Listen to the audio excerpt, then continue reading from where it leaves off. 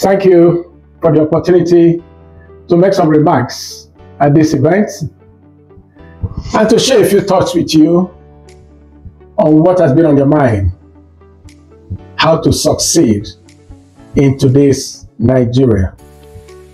I'll keep it brief and get straight to the heart of the matter. We live in a country where certain norms and practices might tempt you to believe that success or instant breakthrough in business may come overnight. As some of you may know, lasting success can only come if you commit to doing things the right way. This is not about self-righteousness. It's about understanding that a culture of unethical practices and a lack of accountability are the very things that not only retard our progress, but also keep us from being trusted and sometimes respected on the global stage. But here is the good news. By committing to doing things the right way, you can change this narrative. You can open doors and pave the way, not just for yourselves, but for numerous honest and hardworking young people in Nigeria. So today's short remark is a simple but powerful truth. If nothing changes, nothing changes. No progress will come if we don't take it upon ourselves to change. As you listen to me today, I hope you have the strength and wisdom to make the right choices that will impact you and our nation's future. Chris Katcher defines integrity as choosing your thoughts and actions based on values rather than personal gain. This concept of integrity has guided my life journey, and I'm proud of the values my father inculcated in me. He became an accountant in the Eastern Region government in 1959. He transferred to the Southeastern State Civil Service, where he helped set up the treasury of the new state during the Nigerian Civil War. During his leadership of the treasury, not a single Nigerian pound went missing. I know you know that's before Naira became our currency in 1973. As the pioneer chief accountant and company secretary, and later acting general manager of the Southeastern State Housing Corporation, Calabar, he helped nurture the organization to pioneer massive housing development for the young state. He was also pivotal to establishing the housing estate to grow. Despite his high position and influence, he lived honestly and with humility. He had only one plot of land in Calabar and did not misuse his position to enrich himself, as in today's culture. He used his hard-earned resources to improve the lives of his family members and community. He was indeed a selfless man of impeccable character. This was the family environment I grew up in, one of integrity, one of contentment, and one of service. The Nigerian society of that time despised people who could not account for their wealth. Unlike today, when unexplainable wealth is roundly celebrated.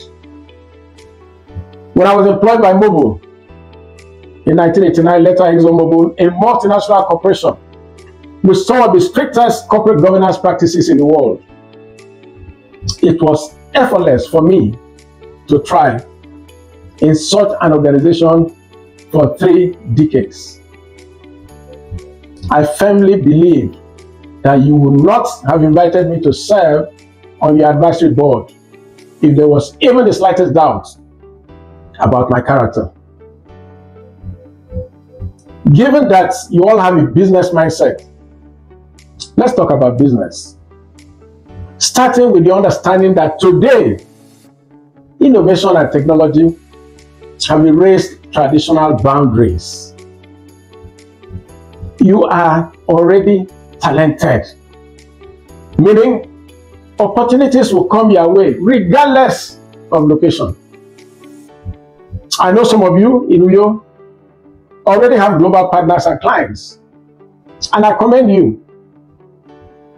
However, it is important to remind you that these global opportunities come with global scrutiny. Therefore, your progress and continued existence in this interconnected world will depend on how well you adhere to laws, rules, standards, and ethical practices. Any breach, even seemingly small ones, can ruin your chances.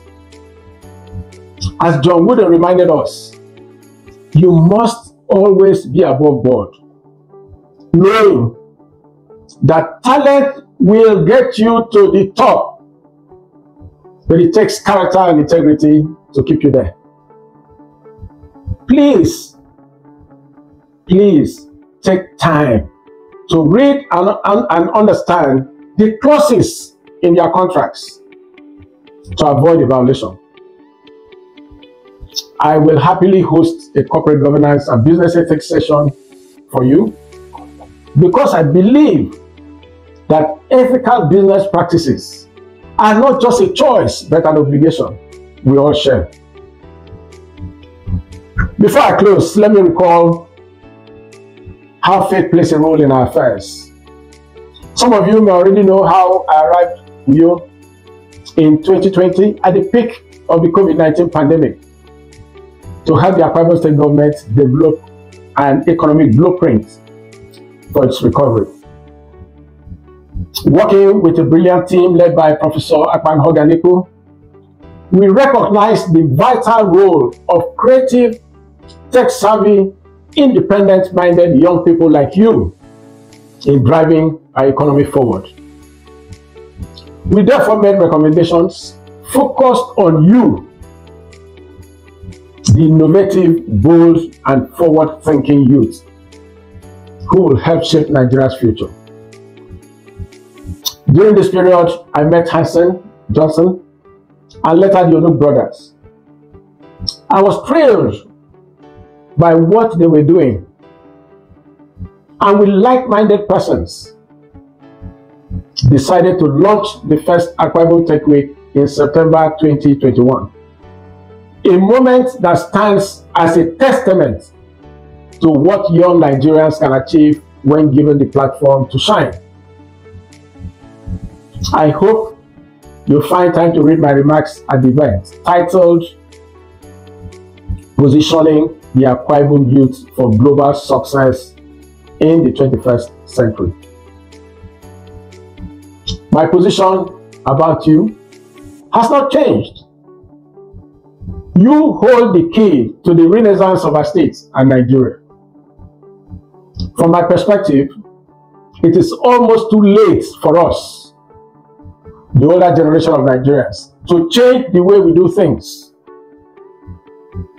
The cash and carry political culture, the win at all cost philosophy, the end justifies the means business strategy, and the it is our turn politics. And of course, we can throw in religious duplicity. The hope of our country is you, our youth. The key to our future greatness lies in your ability to drive this innovative spirit with integrity and steadfastness while shunning the current way of doing things. This culture has engendered political depredation, economic stagnation, and international distrust, and it must go. The path ahead for you may be filled with challenges, but please do not be discouraged or deterred. Technology has no boundaries.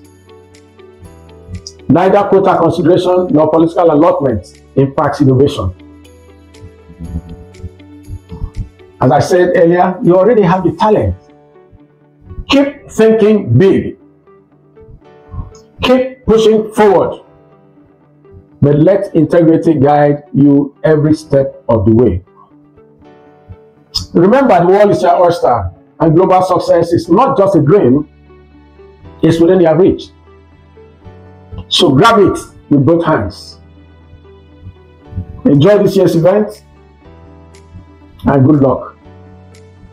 Thank you.